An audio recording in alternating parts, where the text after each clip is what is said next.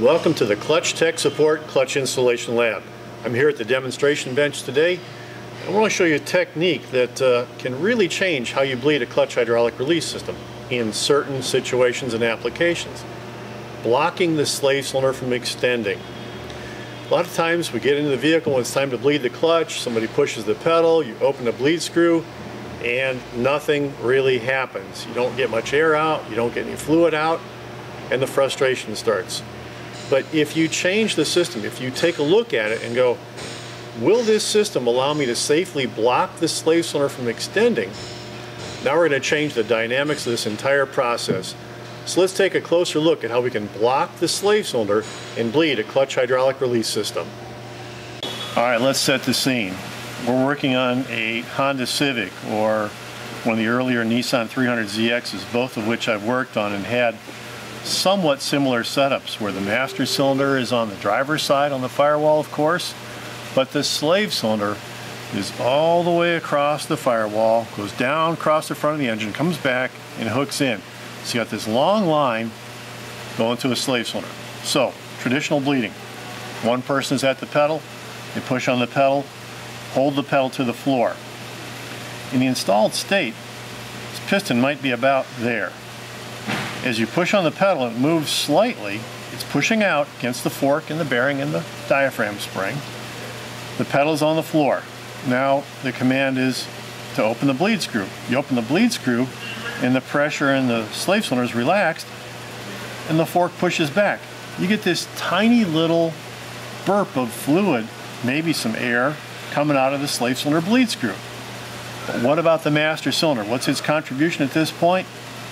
Just about nothing, because it was already on the floor and it didn't move after that. So all you did was you got a little burp out of this slave cylinder as it relaxed from applying that pressure. Not very effective. So how do we change this and make it more effective? Let me bring in some demos. We're just in the mock-up and discussion stage. If your slave cylinder allowed you to clamp across it safely and effectively and block the piston from extending, possibly put a small socket inside there to push it down in there a little bit, the line's connected. Now push on the pedal with moderate pressure. Just enough to get some pressure on the system. Don't pump it, just push. Okay, now with it blocked, now open the bleed screw. Now the pedal that was being held down a little bit goes down further to the floor and you get a real flushing action from the master. It changes the system dynamics dramatically. Some systems won't allow you to block it with a C-clamp. Just to kind of illustrate the simplicity of the concept and not getting carried away with really making something up. Again, a short slave cylinder. We've actually got a bolt sticking in here blocking the piston. A couple of bolts going through and clamping it to a piece of angle iron. There's our bleed screw. Push on the pedal, create some pressure, hold, open the bleed screw. Slave cylinder doesn't move, but the clutch pedal goes to the floor and we change it and we start to get a flushing action from the top down. We've done this technique. I've actually done it at home on a Nissan pickup truck. This really changes how it works. Doesn't work on every vehicle, but I found out that my Volkswagen Beetle, you can actually do it to that one because there's a bolt hole in the transaxle case that keeps the push rod and fork in position during the installation process. So found out that if you take that bolt hole, drop a bolt down in there, now as the slave cylinder pushes out a little bit, you're blocking the fork with this bolt.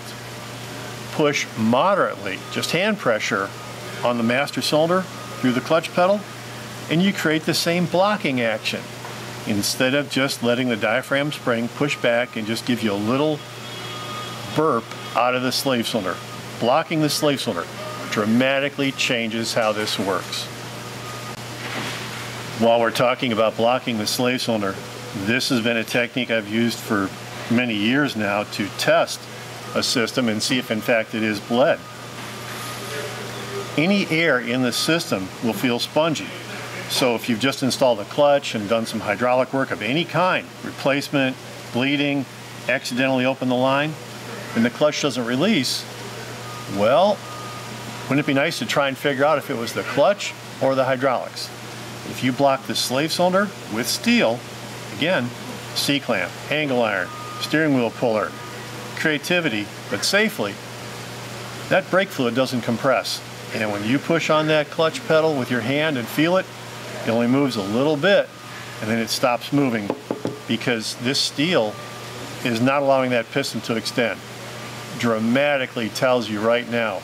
Typical dimension on a push rod, depending upon the system, we're talking about 1/8 of an inch before the system closes and starts to compress fluid. Air will continue to allow that piston to move and it'll feel spongy. This is a good diagnostic tool correctly applied in certain conditions.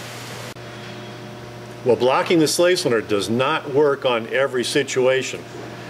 But there are times when you've got a long routing of the line, for example, on a Nissan or a Honda where the slave cylinder is on the passenger side of the vehicle.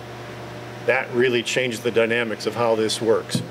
If you have any questions about a clutch hydraulic release system, a clutch, or a flywheel, please call our toll-free tech support hotline. Please check your vehicle's owner's manual for specifications on the correct fluid to use in your clutch hydraulic release system. Using the wrong fluid, such as power steering fluid, motor oil, transmission fluid, will damage the internal seals of your hydraulic system components.